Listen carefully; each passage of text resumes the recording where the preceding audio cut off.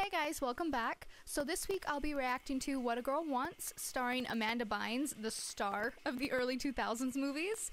So without further ado, let's go ahead and jump right into the video.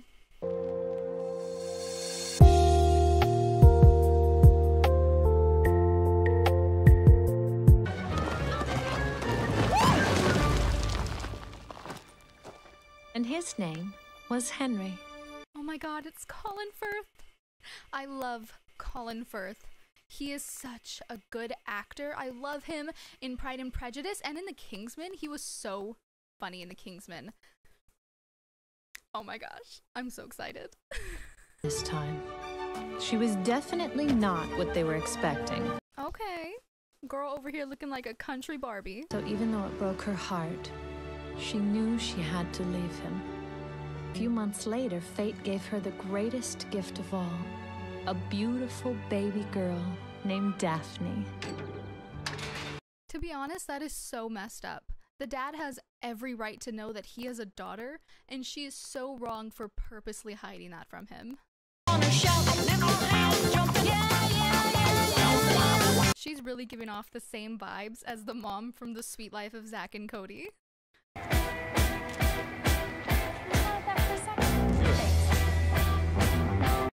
Wait, if she's 17, how did she get a passport and a plane ticket? I don't think you can get those without parental consent. Maybe it's different depending on the state she's in. I mean, she is in New York. It's pretty lawless. But I'm pretty sure you need parental consent for that. Sorry to interrupt, Daddy, but if I don't steal Henry away this minute, he'll miss his speech at the Oxfam Ball. Oh.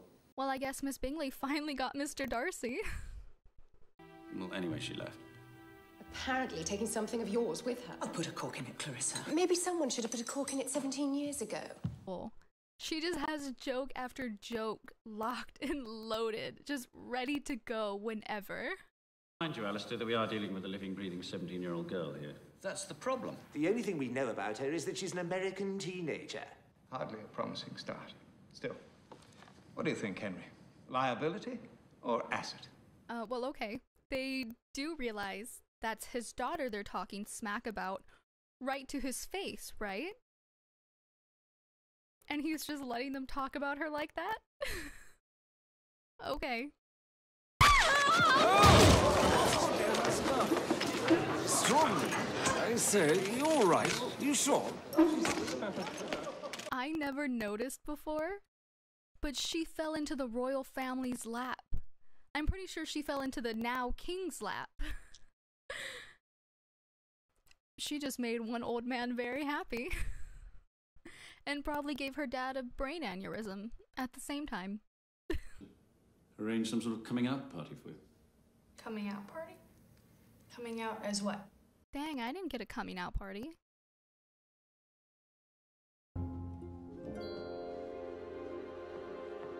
Oh, very you. Honestly, I kind of like it. I know it's supposed to be the hideous dress that she is being tricked into wearing by her evil stepmom and sister, but I kind of like it. It's kind of cute.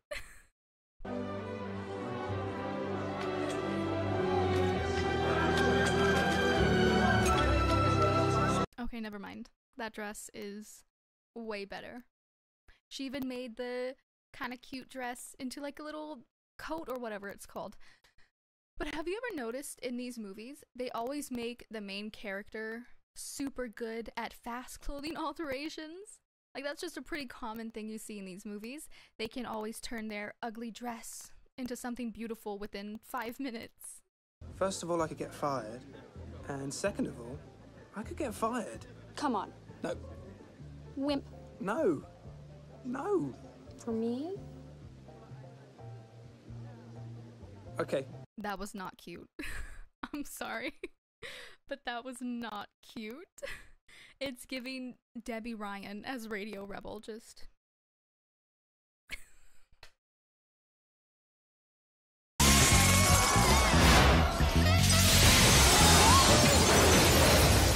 That's not really her fault.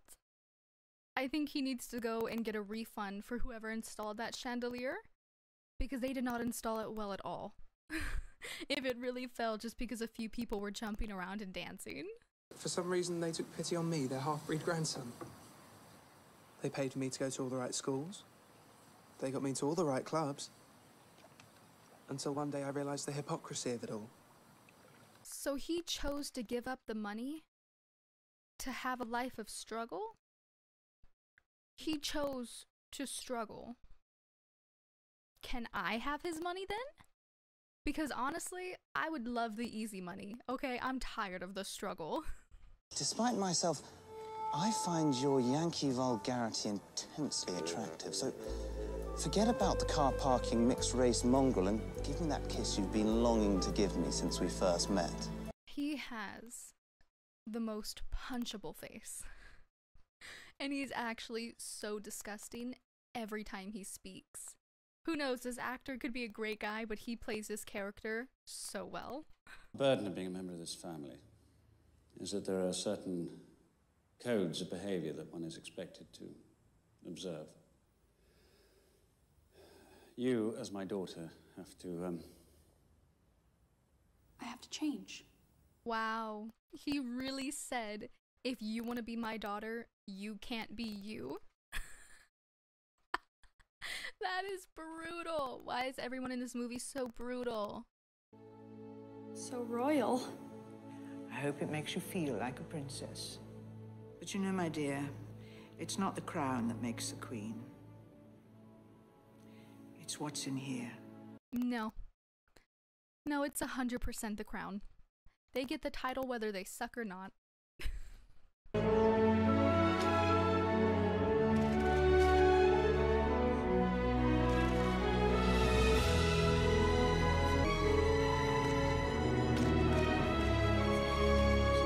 She looks stunning. Amanda Bynes is just stunning, or was just stunning. Is that too soon? Probably not. But she looks like a princess here. She just looks like she's glowing. Honestly, she looks amazing. Your party. You can do whatever you want. Ian, I really don't want to didn't hear about it, Taff. What happened to the old you? The real you? I just love his expressions here. You can really just feel all of the pain that he is feeling. You know, acting is so overrated. Why act when you can just talk like a mannequin? You must find somebody divine for Lubby here to dance with. Libby, remember? And why doesn't he just ask her himself? Nope. Nope. I know the stepmom sucks, but that does not mean she can help her mom be a homewrecker. Again. Because she did kind of wreck her own home at the beginning of the movie. The mom, I mean. So she's a double homewrecker. Look what he did with Daphne, Quite an achievement, wasn't it? I thought I was going to have to get rid of her, like I had to get rid of her mother, but... Say it a little louder, babe. I don't think the people at the front heard you. He was really just saying that as if his daughter and Henry were already married. He was really just asking to be overheard. What I wanted was to be given a chance. You have had 17 years of chances, Henry, and I've had 17 years of waiting for you to take them. No, she has no right to say that to him. She is almost 40. Is she really still that childish? If you leave someone just so they can run after you, then you don't deserve them. You know, when I was little, every birthday I'd get all dressed up and I'd wish that if I was good enough, that you'd come and find me. No, you know what? I know why he never went and chased after his daughter. It wasn't because he didn't know she existed, because, I mean, where's the logic in that? Obviously, you should automatically know if you have a kid or not. That's the way it works. It was because he is ill-qualified to recommend himself to strangers.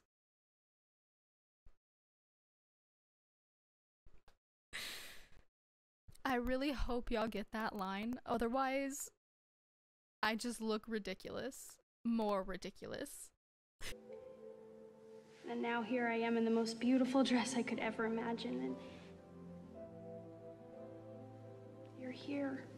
I also don't think him dancing with Clarissa was wrong. That might be controversial, but she's right. She is soon to be his stepdaughter, and in my opinion, a kid is a kid whether they're biologically related to you or not. They're still your kid. And she is soon to be a stepdaughter. Also, it doesn't really look like she has a father in the picture. I'm not sure why they don't really say that in the movie. But, I mean, she deserves to have the father-daughter dance too. And I don't see anything wrong with it.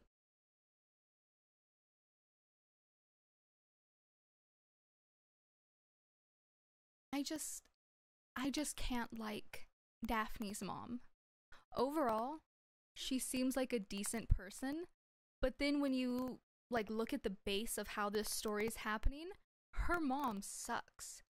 I mean, not only did she hide a child from a father who clearly wanted to be a father, but she then practically taunts Daphne by waving her father in her face just out of arm's reach.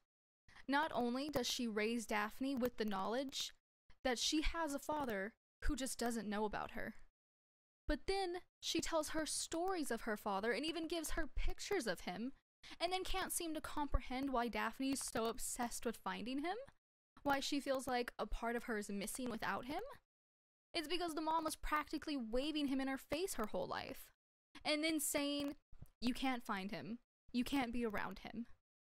Like, what did the mom expect? Plus, she doesn't seem to feel any remorse for separating a family. Even if her and the dad separated, he still had every right to be in his kid's life. And she took that chance away from not only him, but also took away a chance for Daphne to have a father. Which is why I must now respectfully withdraw my candidacy. Representing you would undoubtedly be the greatest honor of my political life. But it would simply be impossible to do so if I'm not serving my own conscience. I understand what they're trying to do here, but he doesn't need to give up his spot in the, I don't know, council or whatever it is he's going for, just to have a daughter. He can still be governor or whatever while having a daughter. He can still have a family as well as a political position.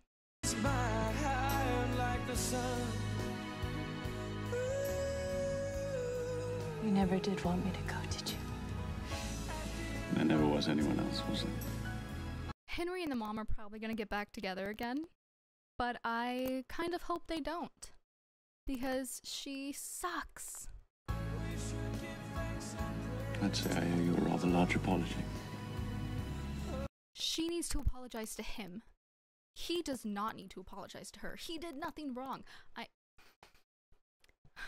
don't know how many more times I can say it, because this movie's not going to change. It's been established for quite a while. The movie's already made. It's out there. It happened, but it bothers me. He did nothing wrong.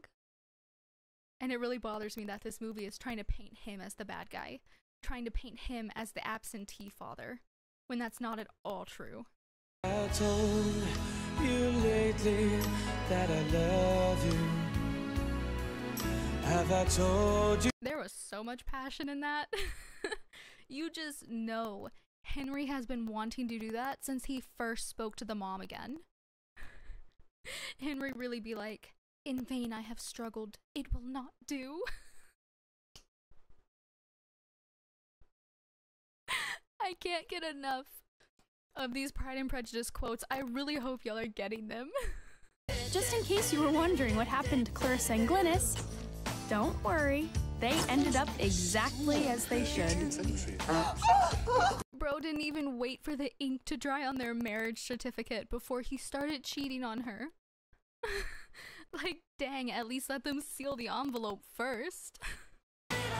My parents got married again. This time it was legal. I think. As a kid, I didn't realize how toxic the mom's character was. But she's incredibly toxic. She honestly made the stepmom look like a better character. which kind of says a lot, because the stepmom was also not a good character. Or should I say she made Clarissa look like a better character, because the stepmom honestly didn't do that much wrong. She didn't do too much. Clarissa, on the other hand, sucked. But other than the mom, this movie's amazing. I love Amanda Bynes, and I love Colin Firth. They are amazing actors. They did really well together. Like, they had a nice kind of awkward father-daughter type of chemistry going on, and it fits so well with the movie, because, I mean, that's the point of the movie. But this is such a feel-good movie. I love it. I don't think I can watch it without getting irritated at the mom, though. But other than that, I do love this movie. And go ahead and let me know in the comments below what y'all thought of this movie and what y'all thought of my video. And I look forward to seeing you in the next one. Bye!